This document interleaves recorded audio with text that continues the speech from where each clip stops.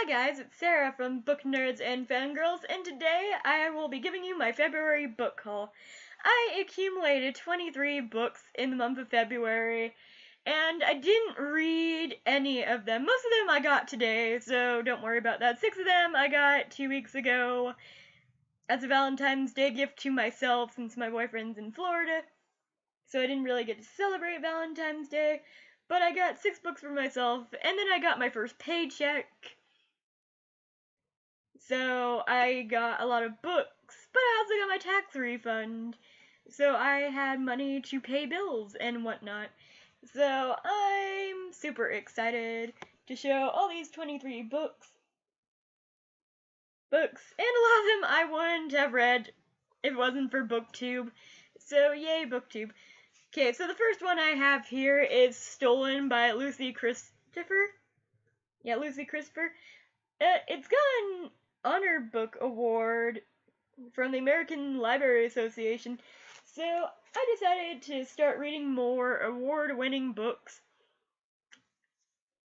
And from what I heard about this one, it involves a kidnapping, and I believe there is Stockholm Syndrome in here, which I didn't really know existed until someone pointed out that it happens in Beauty and the Beast. You fall in love with your kidnapper. And I wanted to branch out on mental illnesses and contemporaries, so I picked up this one because I haven't read a book about Stockholm Syndrome and falling in love with your kidnapper, so I'm excited for this one. I just really want to see the point of view of a person with Stockholm Syndrome, and I hope it really does well. The next one is an award-winning book that's being turned into a movie that I'm excited for because I've never read a thing by this author, and yet I got 2 books by him this month. Actually, a lot of the books are from new authors, so I'm proud of myself for branching out with authors.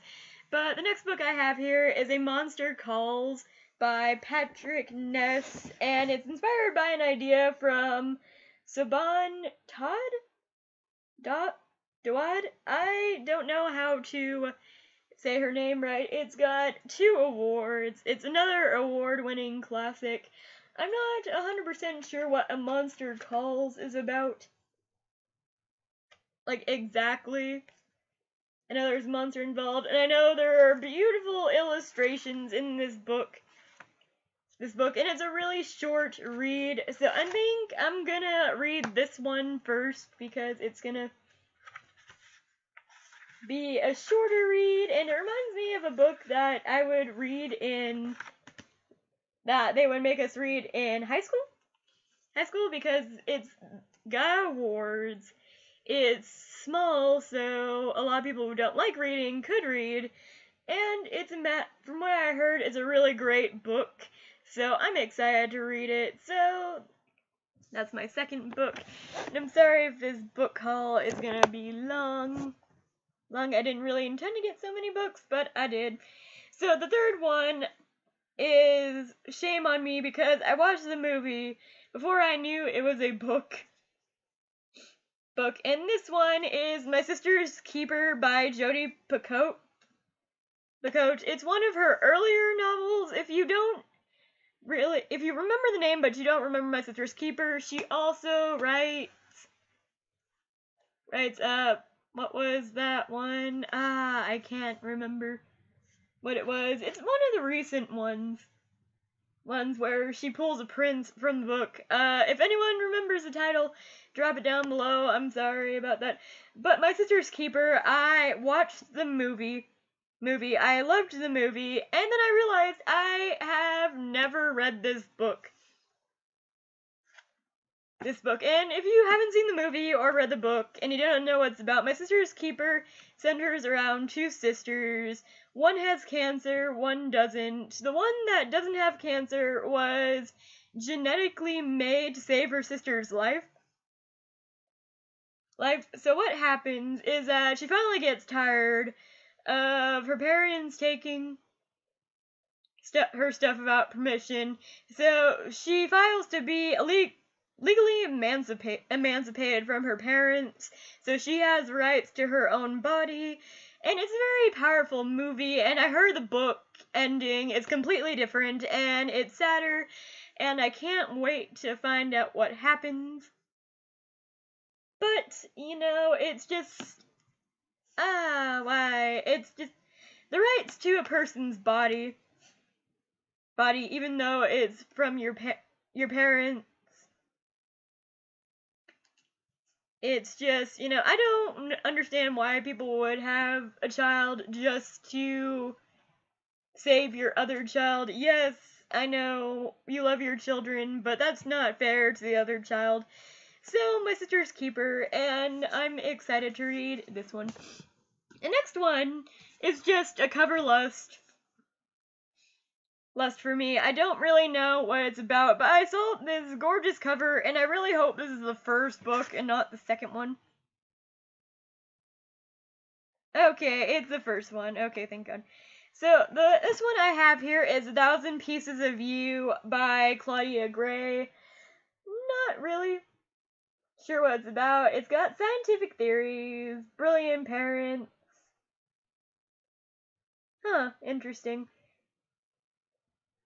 Oh, so it's a murder mystery. Okay. So I think this is a murder mystery from what I could tell on the back.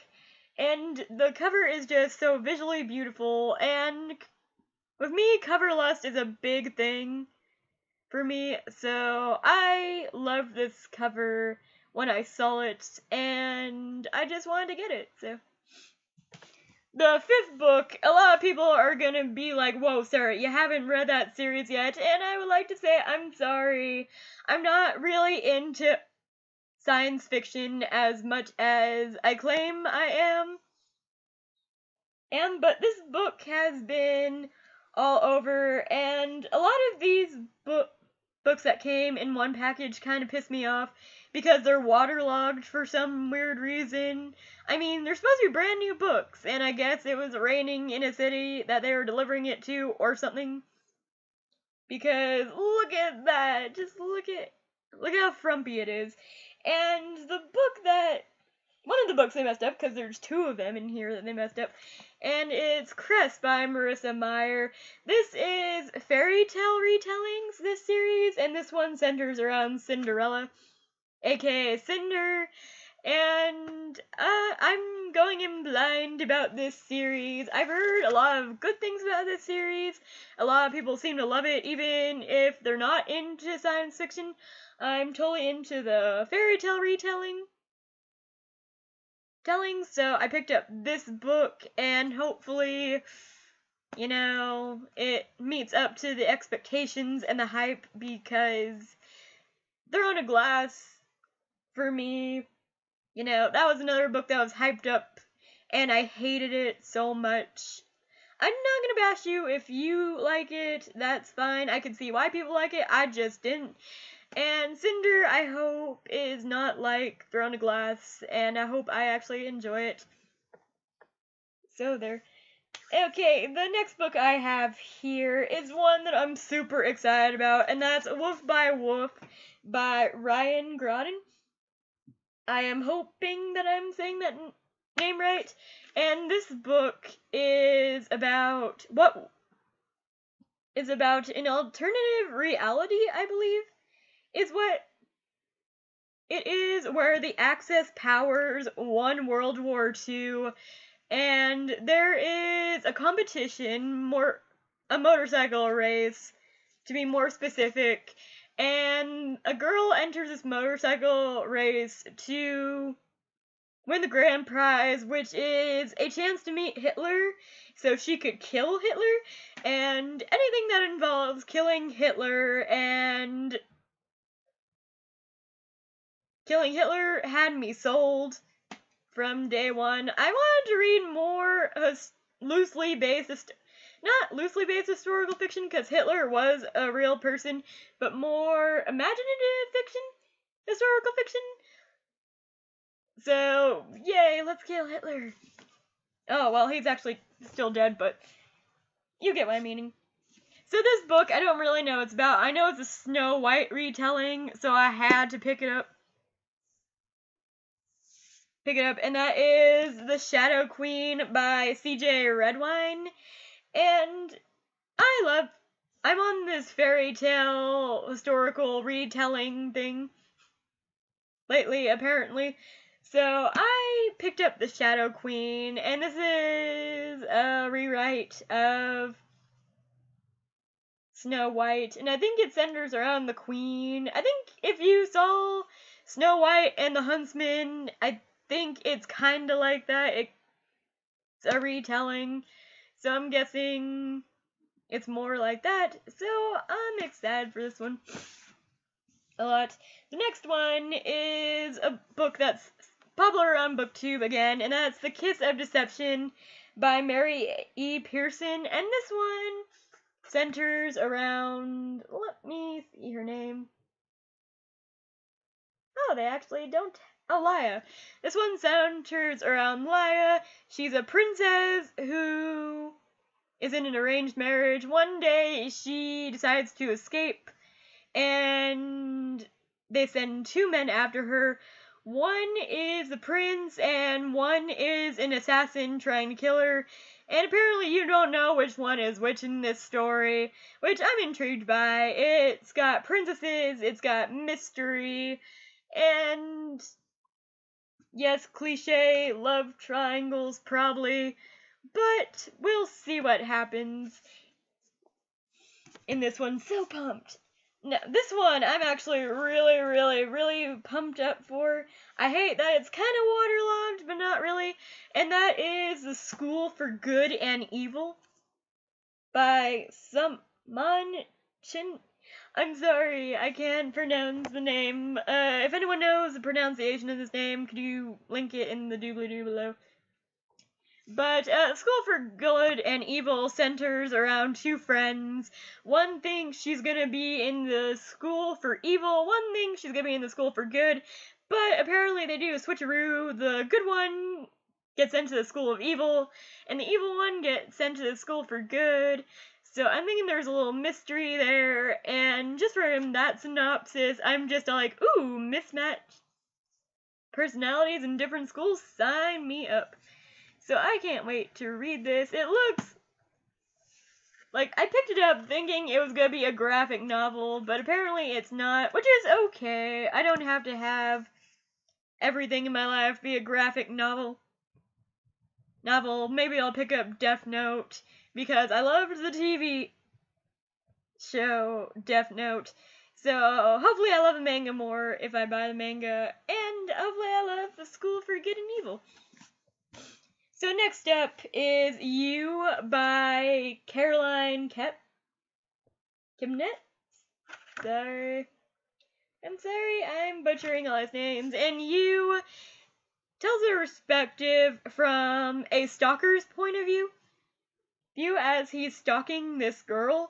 And I really wanted to know what it's like in criminals' minds, like stalkers' minds. So I picked up this book because I think it would be intriguing to read, and I'm in a writing slump and a reading slump, so I'm hoping to get out of those two and just start, getting back to myself again. Okay, this one is another one from an author I've never heard of. Well, I've heard of her. God knows I've heard of her, but I haven't read her yet, and that is Maybe Someday by Colleen Hoover. From what I heard about this book, I think it's about two roommates, a boy and a girl, and exploring their relationship as more than just friends. So I'm guessing there's some friends with benefits action going on in this one because it's new adult. And the synopsis intrigued me, so I picked it up. And I can't wait to read this one. Another one that I picked up that I have no clue what it's about, but Emma Watson is playing the lead in this one, and it's another book to movie, and I've heard good things about it, and that is The Queen of the Tearling by Erica Johansson. Royalty. So I think it's about royalty. Yeah, it's got a princess in this one. A princess. Oh, okay, so it's about princesses turning into queen, I believe. Don't kill me, but, you know, can't wait to read this one because I want to read books and movies so bad. This one got utterly waterlogged, and I hope I could still read it. If not, I'm gonna go to Amazon and say, hey, my book was damaged. Can you send me another one? And that is A Knife of Never Letting Go by Patrick Ness. Ness, from what I could tell about it, I think it's a murder mystery. And Patrick Ness gets blurbed a lot for being a good writer. So I'm excited for that. And this book is making me mad because look how ruined it is from being waterlogged. And this is the first complaint I've ever had about Amazon. Amazon is usually good at getting my books in perfect condition, and this one's waterlogged and gross, and I hope that the page is dry because I'm not gonna read a damaged book. I'll try to read the damaged book, but, you know, I shouldn't have to if I spend that much money on it. So next book that I have here is A Murder Complex by Lindsay Cummings. This one I don't really know what it's about. I know that it's a book where the death rate is higher than the birth rate, and there's not a lot of people still here, and it sounds intriguing. And thankfully, this is in the box that wasn't waterlogged, which really pisses me off because most of my boxes were in the wet one. Most of my books were in the wet box, so I'm not happy.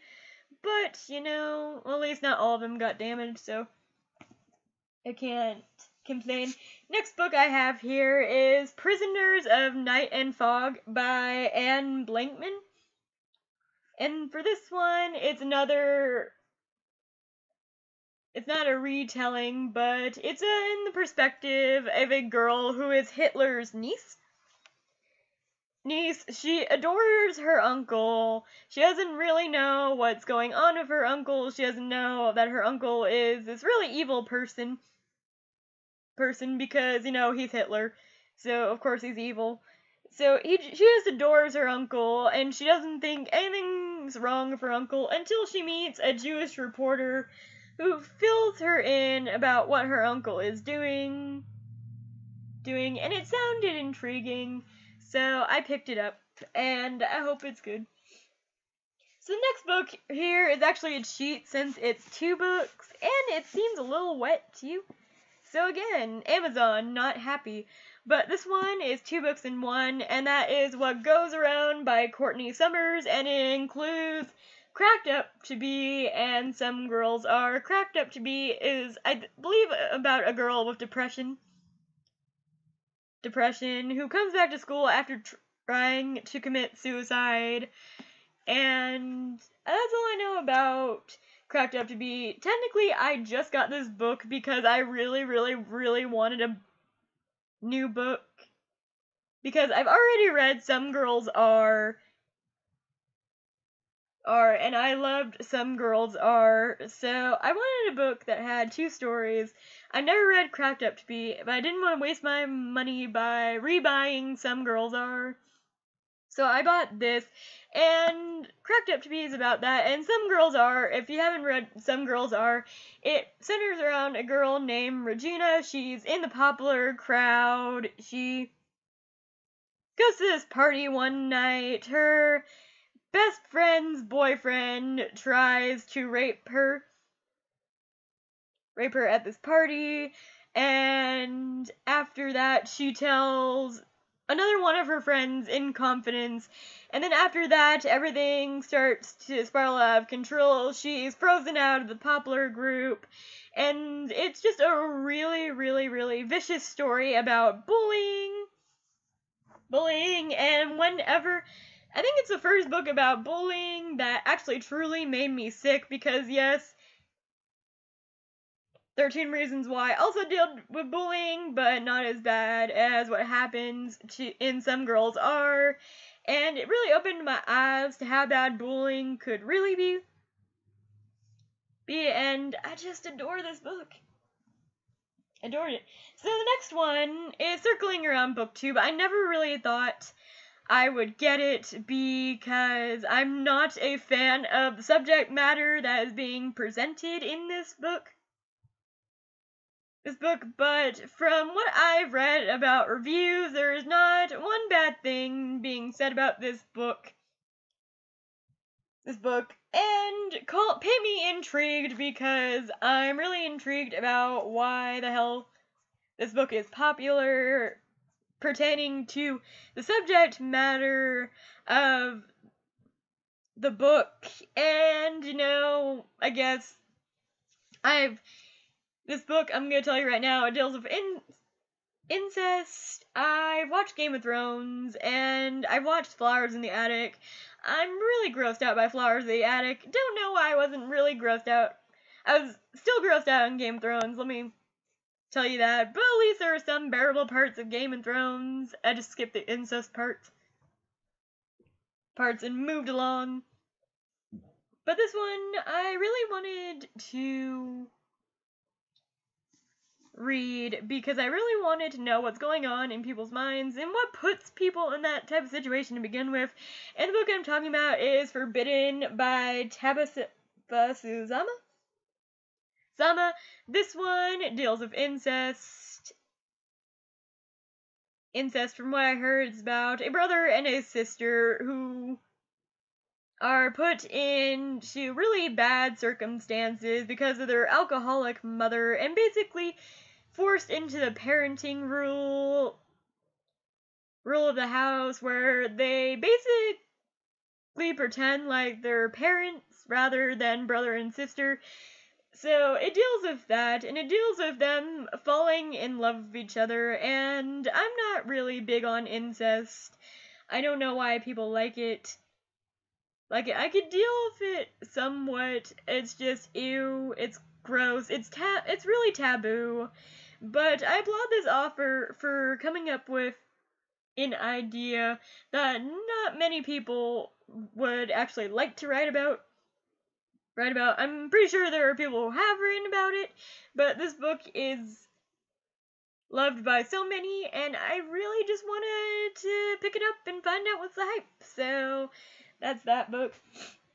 Next book I have here is Glass Swords by Victoria Aveyard. I can't really say much about this. This is the second book in the Red Queen series, so I'm just gonna put this down right now, and I'm so excited to read Glass Swords. So excited. So the next book I have here is Truth Witch by Susan Dennard, which is from the perspective of two friends. You have a witch that is a thread witch that sees the ties that bind people. And of course you have a truth witch, which I don't know what a truth witch actually does. I know what a thread witch does, but I think a truth witch is basically where you could catch people on lies and other stuff, and you can't lie to a truth witch. So I'm excited. And then it's got a blood witch, which I don't know what a blood witch is, but I read the first chapter, and he seems pretty cool. So I'm excited to read Truth Witch.